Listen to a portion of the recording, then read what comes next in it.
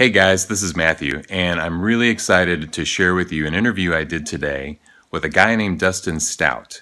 Now, Dustin Stout is a social media expert. He's also an expert in blogging and web design, content marketing. The guy really knows his stuff, and I'm really excited to share with you this interview I did with him, where we talk all about how to get more traffic to your blog using social media. So sit back, relax. You may want to grab a pen and paper and take some notes, because I just let Dustin do all the talking on this one, and he just shares a lot of great information for new bloggers and even bloggers that have been blogging for a while. Social media is constantly changing, and we talk about all the major social media platforms that you can think of. We all know the names, from Facebook to Pinterest to LinkedIn. And he just had a ton of useful, helpful information that he shared with me. Sit back and enjoy. You can just listen to the audio if you prefer. You don't have to watch the video portion of it. It's just basically Dustin talking, so you can listen to what he has to say while you're exercising or driving in your car, whatever it is. So just enjoy, and let me know what you think in the comments below, either on the blog or on YouTube. I'd love to hear from you. And if you have a question or want to, say something to Dustin, I'll pass it along. Let him know that you have a question for him, and I'll bet you he'll get back to you, or he'll answer your question. So here it is, my interview with Dustin Stout, co-founder of Warfare Plugins, and his personal blog is dustin.tv, where you can, I'll have links to those websites so you can find out more about him and what he's doing. So here it is, enjoy. So Dustin, first of all, let's start with your story. What is your background and experience with social media and blogging? So I started like many of us did. I didn't go to school for social media, didn't go to school for blogging, but just kind of fell into it because, because I had a need. I needed an outlet for my creativity. I wanted to write. Mostly it was because I was a youth pastor at the time. I was working at a small church, and so I was teaching on Sundays, and I wanted a way to put what I was teaching online for the parents that that weren't in attendance. They could read what I was teaching their children, right? They probably want to know that. Yeah. So I used it as an outlet to just start recording my my Sunday morning lessons. Then I got into social media because my students were really into social media, and I'm a highly social person, and I love technology. So it was a lot of fun to me to start discovering social networks, and I was already on Facebook, already on Twitter, but digging into it from the perspective of how do I reach my audience or more students through social media, I started to learn some things, and I picked up really quickly a lot of the things that marketers were discovering and implementing, and tactics and so forth. So I started writing about that. I started a new blog, which is now what you know as Dustin TV, and it was basically a way to teach as I was learning, because they say that you retain about 10% of what you hear, but I think up to 90% of what you teach. So whenever I learn something, I try to teach it right away, and it helps me retain it better. Right. So just started blogging about social media, and as I was learning, and before too long, I was being named one of the top social media blogs in the world. Yeah, that's awesome. Yeah, they say that for those that can't do, teach, right? Right, right. Yeah, you were one of the first people that I really connected with on Google Plus, and was pretty impressed with what you were doing. So, appreciate that. Now, you also are a co-founder of Warfare Plugins. Can you talk about what that is all about? Yeah, so a couple years ago, I was redesigning my blog, Dustin TV, and every year I do a big redesign as a web designer. My My own blog is my greatest work of art, or at least it should be. Hmm. So I was doing a redesign, and I was just so frustrated, both as a blogger and as a designer, with the social media sharing plugins that were out there that I was trying to use to get my blog posts shared. Yes. Every blogger wants people to share their blog posts, right? So you need sharing buttons, and it just sucked that all of the social sharing plugins out there were really bad. And, Yeah, there there's was a a lot of number of bad ones. problems, a whole lot of them. Yeah. And the biggest problems that I found were, number one, they were ugly, and, Hmm. they looked like they were hacked together. Hmm. Number two, they destroyed my page load times. Hmm. And we know that that's a huge factor, not just for users. Nobody wants to sit there and wait for a page to load, but for SEO as well. No, Google knows that a faster page loads means a higher quality page. So I went to my buddy Nick, and Nick is a developer. He's basically a genius. And I said, Nick, I'm going to design these buttons. I had mocked it up in Photoshop, what my new design was going to look like. And I said, how hard would it be for you to hard code these buttons into my new theme? And he goes, not that hard. And so our other buddy, Jason Weiser, he actually was wanting to basically create his own social sharing features. He had some ideas for, like custom Pinterest image and some other things. And he too, being a developer, hated that social sharing plugins destroyed page load time. So Hmm. Nick also had some ideas of his own. And before long, we were all talking and realized that, we all had some ideas to put into the pot. And we came up with what we believe to be the answer to our own problems. Hmm. And having my social media background, we infused the plugin with some tactics that help the content get shared, not just more, but get it shared more effectively so that people are actually clicking back to the website. And so once we started developing this, we realized that if we have the same problem, these same issues, and we want to get the most out of our social sharing plugins and make it more effective, other people probably do too. So why don't we consider selling it? And after about 9 months in development, we released it to a small beta group of people, and they loved it. And Yeah. before long, we were out of beta, and here we are, uh, 2 years later, almost Yeah. 2 years later, and yeah, we're doing great. Awesome. That's a cool entrepreneurial story. Yeah, you hear it all the time, like scratch your own itch and Right. solve your own problems. And I've never experienced that before. I've had businesses before, mostly marketing companies and consulting, but this was that one golden gem of like, there's a big problem, and we just solved it with this thing. So let's share it with the world. And it's a great feeling. That's awesome. And you happen to, match up with a really great team. I don't know them personally, but they seem Yeah. like really good guys. Yeah, and it's really astonishing because we complement each other very well. Jason is the business guy. I mean, he runs a successful development company himself, so he knows the business side of thing, the accounting, the getting the LLC, all the contracts, all the operating agreements.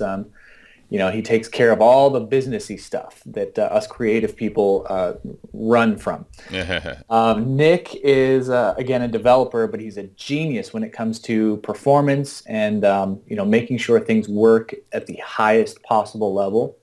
Right. So he makes it all work, and I'm the marketing and the design guy. Make sure it's pretty, make sure it looks good, it feels good, and I make sure that I bring all my social media expertise into the mix to make sure that it's a strategic plugin, not just another social sharing plugin, but the most effective and strategic one. Yeah, and that's why I'm talking to you, because you know social media and you know blogging and marketing. So, but before we get to that, can you talk a little bit more about the social warfare plugin? Like, what does it do, and how can it help a blogger expose more people to their posts? Sure. So, I mean, number one, it's beautiful. As a designer, my biggest qualm was all these social sharing plugins were ugly, and they ruin the beautiful aesthetic that you spend so much time with. A lot of bloggers, they spend a lot of time and possibly a lot of money making their websites look good. And these social sharing buttons just annihilate that because they're ugly and unsightly, and they are not responsive or mobile friendly, which is also a big SEO thing right now. Yeah. So we designed one that was beautiful, that had a uniform yet authentic look, and it's highly customizable. So if you want to match the colors of the buttons to your theme, it's very easy to do that through our settings page. It's also the fastest loading social sharing plugin on the market. We've had several third parties do benchmark testing, and every time Social Warfare comes on top, even faster than the highest, most expensive social sharing tool out there, and faster than the free tools that are most commonly used. Wow.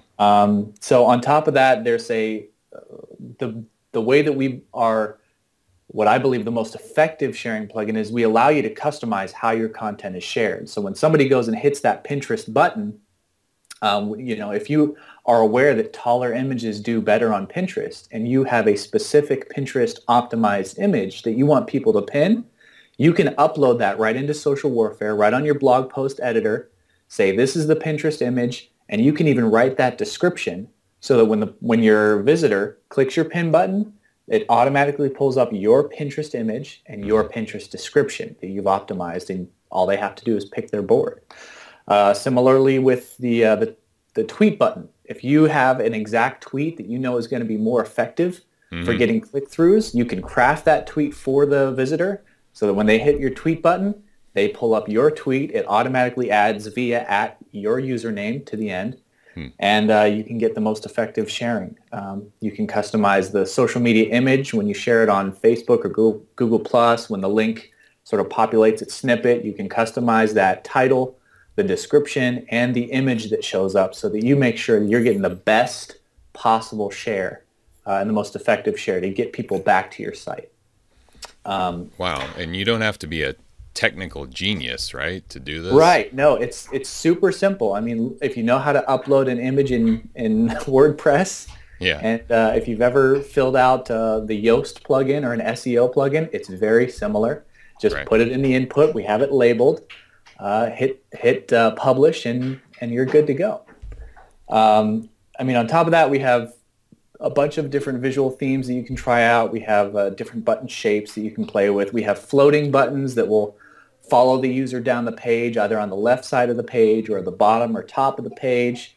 We have short codes where you can add buttons into anywhere inside your theme. PHP snippets. The plugin is super developer friendly, so developers can build on top of it and extend it.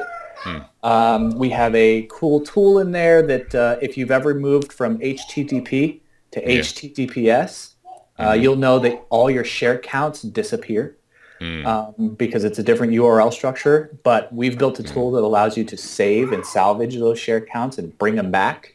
Oh, wow. Which is something that SEO people really love, because all their clients out there are refusing to switch to SSL because they'll lose all their social proof. Right. Which is another thing that our plugin does. It shows your share counts, including Twitter counts, which were recently taken away by Twitter. We found a way to bring them back. But yeah, our SEO customers really love us for being able to take it to their clients and say, look, we'll get your share counts back. Now let's make it HTTPS. Yeah, that sounds pretty ingenious on the Twitter thing. Yeah, it was a big deal. I mean, Twitter removed people's social proof almost overnight. Thankfully, we caught wind of it early and started working on a solution, and partnered with a guy named Arthur who built out a website called newsharecounts.com, and we were able to bring it back for our users about a month and a half ago, I think. Oh, cool. Well, we're talking a lot about share buttons, and let me just ask you straight out, why does a blogger need social share buttons on their blog? Why bother setting that up?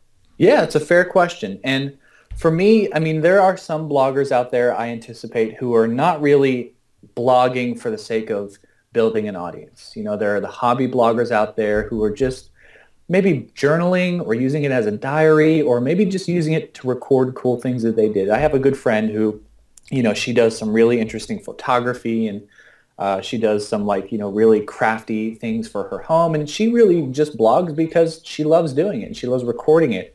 But there are those of us bloggers who are looking to build an audience and to build a platform and to grow our blog into something that can be potentially profitable someday. So for those of us who are looking to build an audience, the point of social sharing buttons is to exponentially grow your reach. You will only ever have so much reach. You can only ever reach so many people, but the power of social media is that you can leverage other people's audiences and have them share your content for you and have them grow your audience for you. So when you create a piece of content that they love, they could share it to the people that they know will love it too, and that will grow your audience beyond you. And that's why social sharing buttons are there. You want to make it as easy as possible for them to share your content, right. And you want to make it a good experience for them to share your content, so they keep on doing it again and again. Yeah. Do you happen to know any statistics, like what are the odds that somebody will copy and paste a URL? I don't know, but I do know it's very low. Yeah, right. I know for me personally, if I'm surfing the internet, I have a buffer Chrome extension. So, no matter what website I'm on, I can hit that buffer Chrome extension and I can share any page instantly. But if I didn't have that and I didn't have any social share buttons, I would have to really be in love with that blog post to share it without, the ease of buttons. Yeah, exactly. Okay, that's great to know. So you also have a blog. Can you tell us, it's called Dustin.tv. Can you tell us a little bit about that? Yeah, so back when I was deciding on a blog name, it's funny. I was actually I was blogging on a website called Posterous. Do you remember Posterous? No, I don't. So it was newer than Blogger, and it was, I think, newer than Tumblr as well. But it was a very strange platform that looked like it had a lot of potential. And it was a free site, just like Blogger. And it allowed you to share stuff instantly. Whenever you publish a blog post on there, it would instantly share it to Twitter, to Tumblr, to Facebook, and to all the social networks at the time. So I thought, oh, this is perfect. Well, Twitter bought it eventually and planned on getting, just basically disassembling it and getting rid of it. So I think it was about 6 months into my blogging when I realized I needed to move to something more sustainable, something I had more control over. And that's when I discovered WordPress. And so I was trying to think, like, what's a cool domain name? I don't just want it to be dustinstout.com because it's too long. And I was looking into, that was right about when Bitly introduced custom branded short URLs. And I thought, well, what's a cool short URL I can use? And I thought, well, what if I just shortened my name and I took out the I and just made it DUSTN? How would that work? And so I managed to buy the domain dustn.ws because my middle name starts with a W, my last name starts with a S, so Dustin WS made sense. And then I thought, well, what if I made a blog that was just like Dustin.com?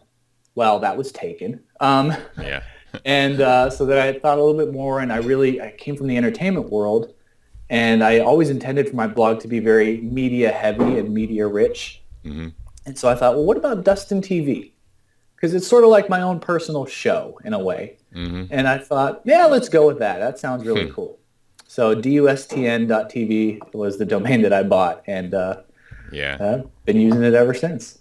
I think you were one of the first people that I saw using the .tv suffix. So. Yeah, well, it's unique, it's different, and it says, to me, it speaks something of entertainment, and I always try to be somewhat entertaining when I write. I don't like it to be dry.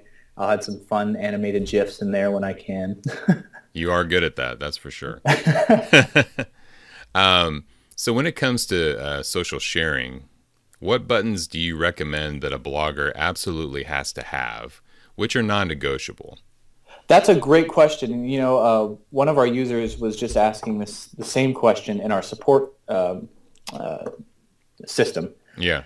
So really, it really comes down to your audience. We just did a big article on our blog, Warfare Plugins blog, about two things: the paradox of choice, which is the concept that even though people think they want more options, uh, when you present them with more options, they actually choose to take less action. Yeah. So in the world of social sharing, that means if you give them more buttons, you'll actually get less shares. Even though we think if we give them as many options as possible, we'll get more shares. But really, if you reduce your sharing options, you actually get more shares. So Interesting. what I've been telling people is that it's really about your audience. What I recommend doing is every blogger go through Google Analytics, find where their top 3 or 4 sources of traffic are from on social media. For a lot of people, it'll be Facebook or Twitter or Pinterest. So those are really usually the top 3 that I recommend. My audience is very heavily on Google Plus, so so I add that into the mix. So for me, watching my analytics and watching where my audience is really thriving, for me, the non-negotiables are Facebook, Twitter, Pinterest, and Google Plus. Okay. But it might be different for some audiences. We have one user who, before we introduced a Stumble Upon button, he was really struggling because Stumble Upon was his greatest source of traffic. And I was like, wow, I didn't know people were actually still using Stumble Upon. Yeah. But he was getting tens of thousands of stumbles on his articles when he would release them. Wow. And when he got rid of that button, he saw a big drop in traffic and obviously wasn't getting those shares. So Yeah. I would really encourage, look at where your audience is finding you. Wherever you're having the most success in social media, use those buttons and be super aggressive about making only those buttons.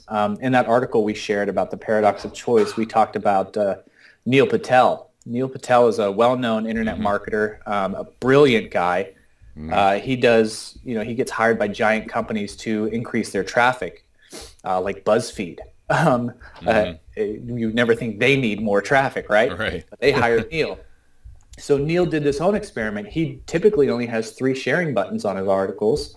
So he did an experiment and he added 2 more buttons. He added 5 social sharing buttons. And when he did that, he monitored the results and his sharing actually dropped by 30% or 30-something percent-ish. Wow. Which then significantly dropped his traffic as well. And when he reduced it back to 3 again, everything went back up. Interesting. Right. It's mind-boggling to some people, and some people still refuse to believe it. But trust me when I say, limit your sharing options to the most important networks for you. Okay. Do you ever recommend more than 3 or 4? Never. Okay. Never, ever. Unless you have the analytics to prove that you're getting significant traffic from all those sites. So there are some power bloggers like, for instance, my friend Peg Fitzpatrick or Rebecca Radice. They both are fantastic gals. They're social media pros, and they do get significant shares on every platform. And I anticipate, they're smart enough to know how to do the analytics. So if you are getting, if they're all like really close together as far as the traffic is concerned, then maybe branch out. Okay. But if it's clear that you have a top 3 and then there's a big gap between the 3rd and the 4th spot, stick to those 3 and you'll be more effective. Okay. Even if it's Stumble Upon, right? Even if it's Stumble Upon. Now we could dive deeper into that, like quality of the traffic, but for the beginning blogger, just find the top 3 or 4 at max. Okay, sounds good. Which platform is the weakest? That's a great question too. And again, it will depend on the audience, but most of the time I've found that people who don't invest a lot into Google Plus tend to not get a whole lot of traction on it. Google Plus is a unique, it's a wonderful and rich and highly engaged audience, but if you don't take the time to engage with that audience, then it can be one of the lower returning networks for you. But if you take the time, you cultivate some relationships, you'll find the most rich experience of conversations that you'll find on any social network. So for most people, unfortunately, even though it's my favorite, I would say Google Plus is probably the least the least effective for most people. And Mm-hmm. uh, there's probably an argument also for Facebook, and the declining reach of Facebook pages. People are having a real time. They're struggling over there because the Facebook algorithm is, been beating them up. So yeah, again, look at your audience. But if I had to put a generalization on there, probably Google Plus. Okay. So let's start with Google Plus, and let's just kind of go through each of the 7 top platforms. And I'd like to ask you, what constitutes a good, effective post on each one? And we'll start with Google Plus. Just kind of give us a quick rundown of how do you shape and craft your posts so that people will visit your blog. Yeah, absolutely. So Google Plus, I actually wrote a blog post on this called The Anatomy of a Perfect Google Plus Post, because I found a sort of a formula that worked over there. And the thing you have to realize is the audience on Google Plus, they're highly engaged and they're highly sensitive to spam. So the tactics you would use on Twitter or Facebook will not work on Google Plus because they'll spot it a mile away. So on Google Plus, you want to utilize the formatting. They have a markdown, a simple markdown system that allows you to bold and italicize text. So use a big title, a bold title in your post, and always make sure there's an image, or at least that there's a link that populates an image preview. And I would say try to write at least 200 characters worth of content. It should be a tweet or a tweet and a half worth of content before giving them a call to action, like, click this link or read it here. But always give your commentary. Like, tell them why you're sharing this post with them and why you think they should read it. Because they don't want to just see that you're phoning it in, like, here's the headline, click this link. They want to know why. And showing your personality and giving them a compelling reason, giving your perspective, you just yields a great return on engagement and a great return on click-throughs. Right. So if you just drop the link and run, they're going to think it's spam, basically. Right, exactly. They're going to think you're phoning it in. They're going to think you're a spammer, and they're going to ignore you and uncircle you and unfollow you. So don't do that. Well, let's go to maybe sort of the polar opposite, Twitter. What do you recommend for Twitter? So Twitter, in a similar fashion, I don't think the old headline and link is working like it once did. There's just such a sea of people just tweeting a headline and find out a link. What it's trying to tell. It's pretty good. Sorry. My podcast just came on. I think my wife, she got in the car and my Bluetooth probably activated. I've done that. So with Twitter, I would say craft something that is sort of like commentary, but a short and sweet commentary. Obviously, you only have 140 characters. Right. So, craft a brief commentary. I love this post. So good. Okay. On sharing images. So you don't recommend including the headline in the tweet? I mean, unless it's a really good headline. If it's a really good headline, maybe it'll work. But maybe change it so that you turn the headline into an actual sentence. Okay. And then, people see that you've actually crafted it. And whenever you can, add an image to that tweet. Always, always, always, because the data is just proven.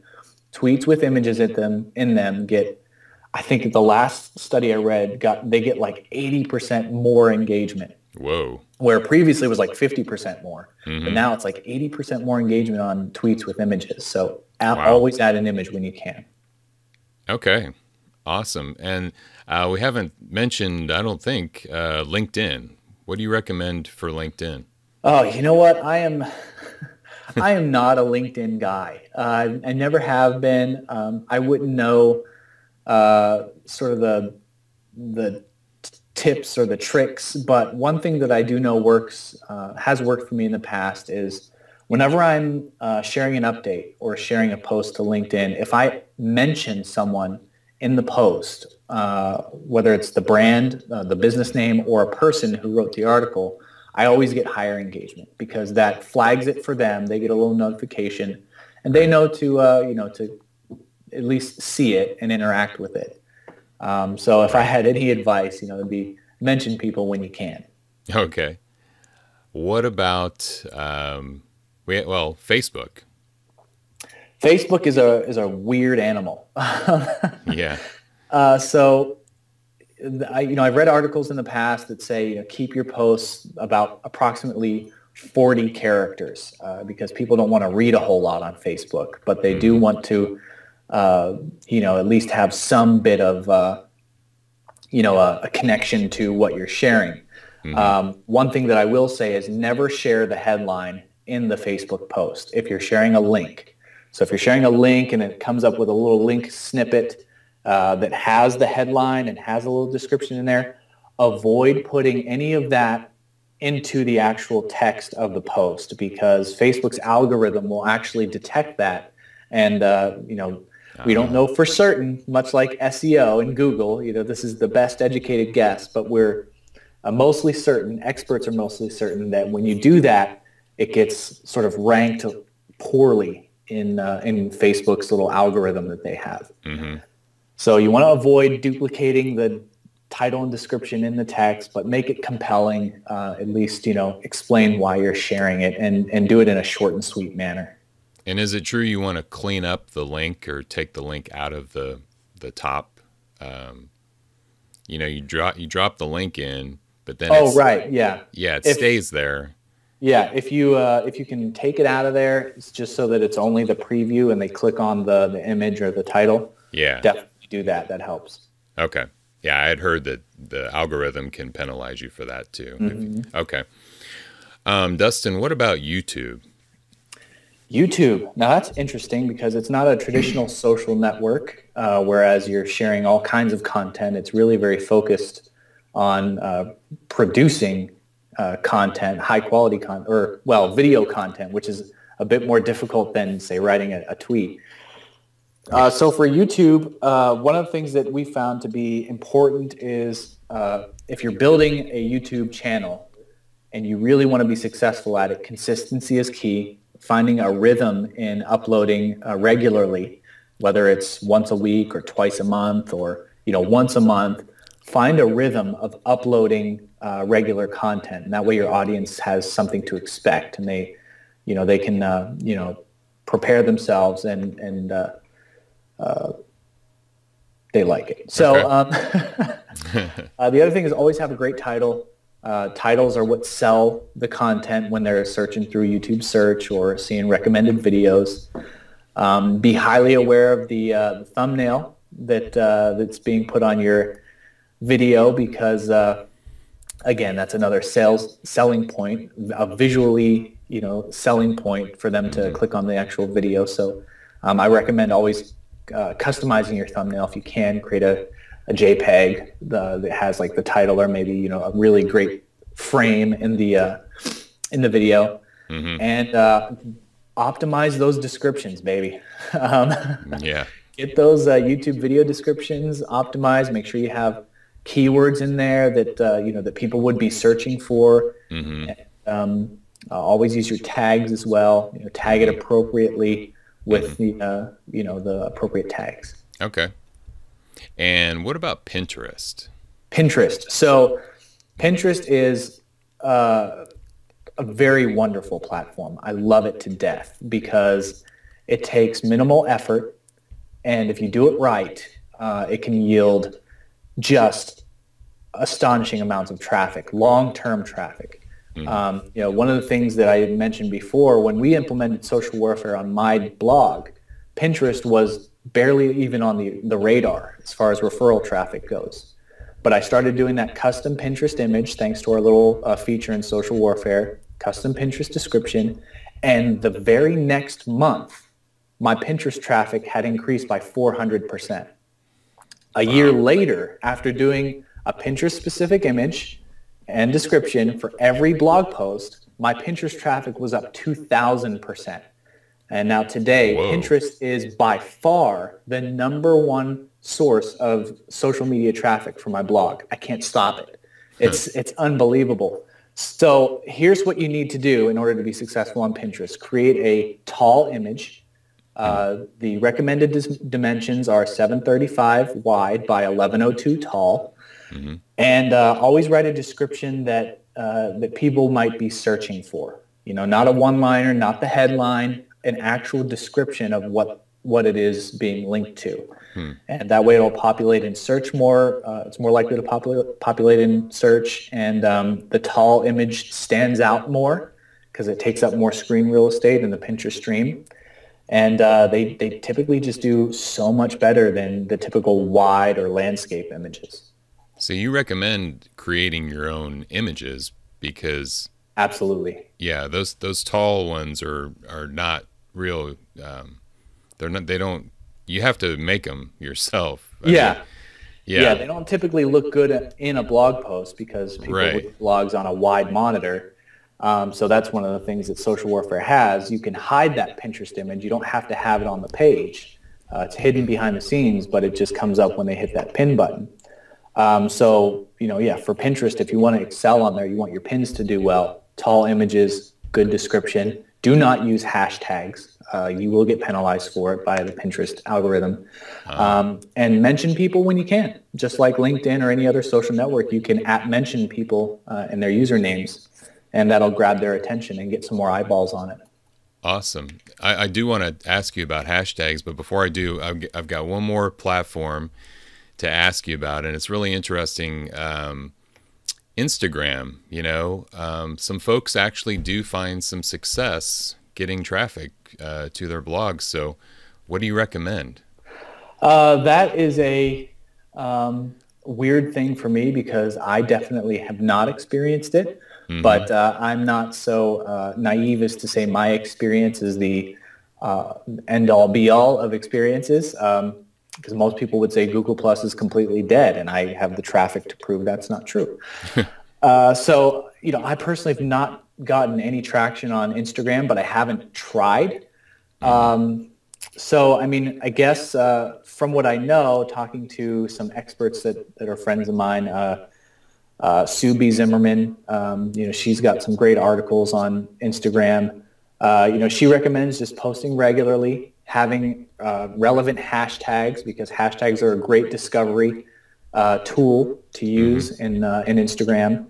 And what you have to do every time you create a new blog post is, if you have a Instagram image for it, you have to go in and change your profile link to be the link to that blog post. So you share that image and say, click on the link in my profile to view the latest blog post. And that's how people do it. So it's a little clunky. It's not very user-friendly, but for the right people who have the right audience, it could work really well.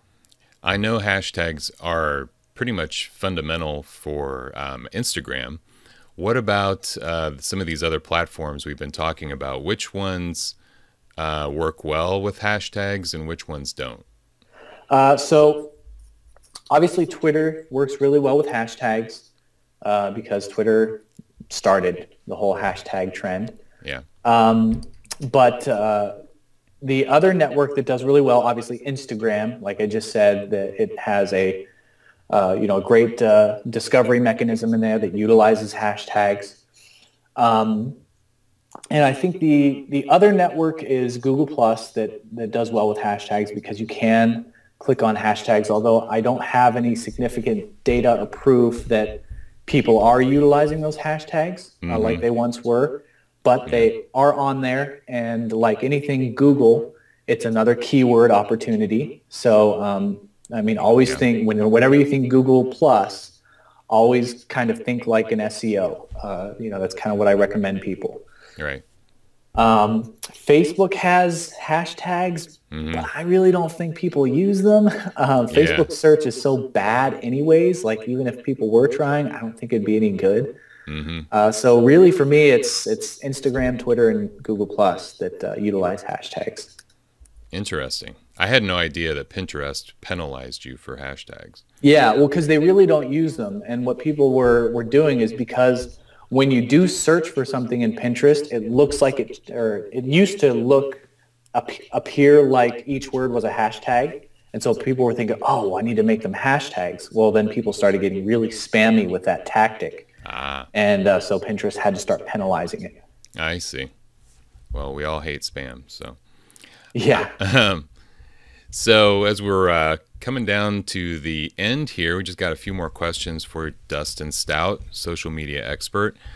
So let's look at social media posts in general. I was just wondering if you could give us any other particular tips on making effective posts that you maybe haven't mentioned yet, or ones that work on all the platforms.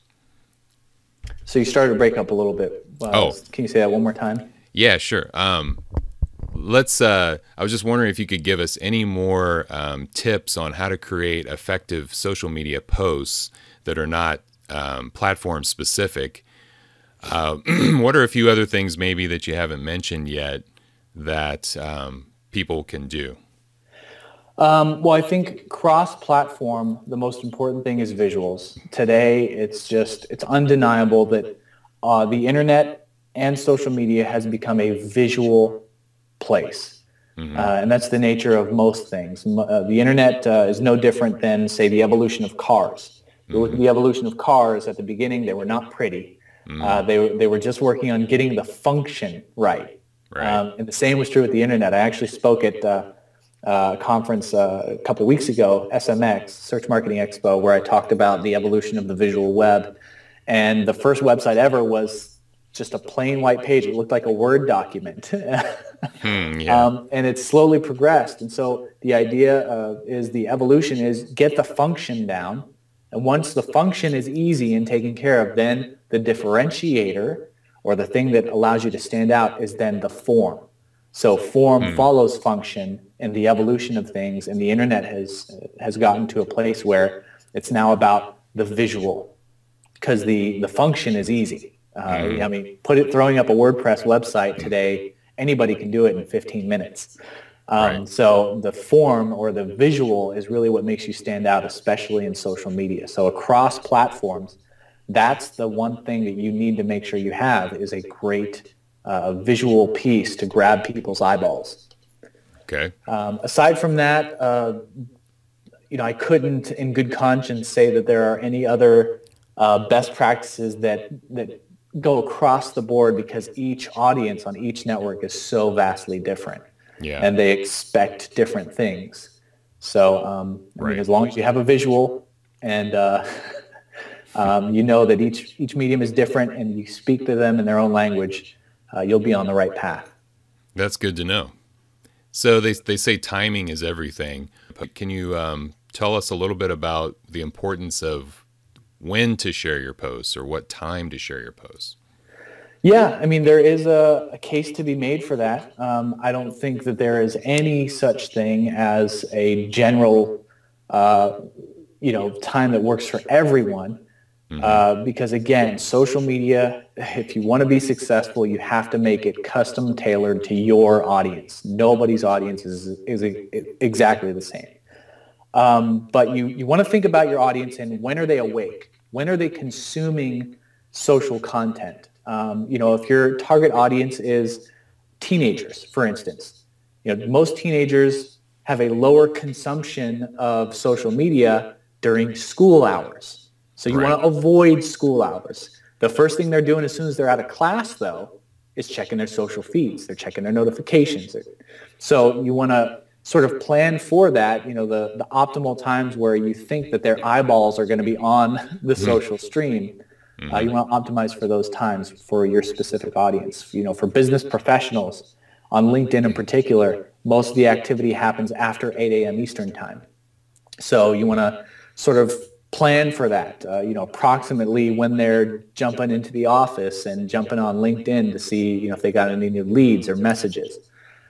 So just always think about who your audience is, what their habits are like, what their lives look like, and schedule things. Use tools like Buffer, Hootsuite to schedule your content for when they're most likely to have their eyeballs on the screen. The other important thing to remember too is always reshare and reschedule content. Don't just share it once and think that you're going to hit everybody. And Twitter especially, you want to share something 2, 3, even 4 times in order to get the maximum reach. Facebook, much less, probably 2 times. Otherwise you start burning your audience out on the same thing. Yeah. So that's another thing to keep in mind. Would that include your personal Facebook accounts? I would say so, yeah. Okay. Yeah, I mean, if it's an article that's really important to you, what I would do, and what I recommend clients do, is you can share the same thing twice, but don't share it the same way twice. Don't share the exact same thing. So one thing that I'll do is I'll share the first time, I'll give like a description of the article, with one image, and then the second time I'll share it again with like a quote from the article or like a little piece from the article with a different image, so that it looks like 2 different posts, and anybody who's read it the first time will recognize, well, that's the same post, and they won't read it again. But someone who hasn't seen it the first time, or maybe saw it the first time and it didn't connect with them, they'll see it that second time and it might click for them. Right, but we shouldn't assume that, the same times work for all platforms, right? Because I know, like, for example, True, absolutely. It's interesting, like 9, 10 a.m. is really good for Google Plus, but not so much for Facebook. Is that correct? That's interesting. I have heard people say that 9, 10 a.m. is great for Google Plus, but I haven't found that to be true. Really? For my audience. I've done the statistics and monitored my stats. I actually get the most traction around 10 to 12 at night. Interesting. Yeah, because I have a lot of overseas followers too. So, time zones shift when you get overseas. But Facebook, I tend to see a lot more action in the morning. Google Plus tends to be, I do see more activity than normal around 10 to 12 a.m. in the morning. I'm on Pacific time, of course. Yeah. But then a huge influx at night, which is really weird. Yeah, that's kind of mind-blowing. I always think Google Plus is much lower traffic at night, but yeah, every audience is different. Yeah, interesting. All right, so what about paid campaigns, Dustin? When do you recommend that a blogger use paid campaigns? I would say do not experiment with paid campaigns until you're already generating revenue with the blog. That's my biggest recommendation. Paid campaigns should be a last resort, or it should be the thing that you go to once you've exhausted the earned social media or your own social efforts, free social efforts, and you have some success already with earned media.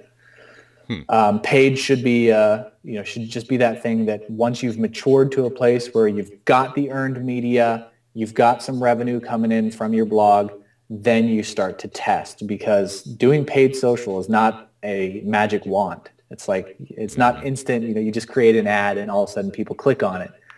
It does take some tweaking. It takes some testing. You're going to burn through some cash on experimenting with things and finding what works and what doesn't. Now, the great news about that is that once you do get the hang of it, you can be highly targeted and highly effective with it. But just know that you're going to probably spend more money than you anticipate. Right. Interesting. Yeah, that's good to know. And now for the final question. What do you see in the future of social media? What do you see new that's coming down the pike? Anything that bloggers should anticipate or be aware of?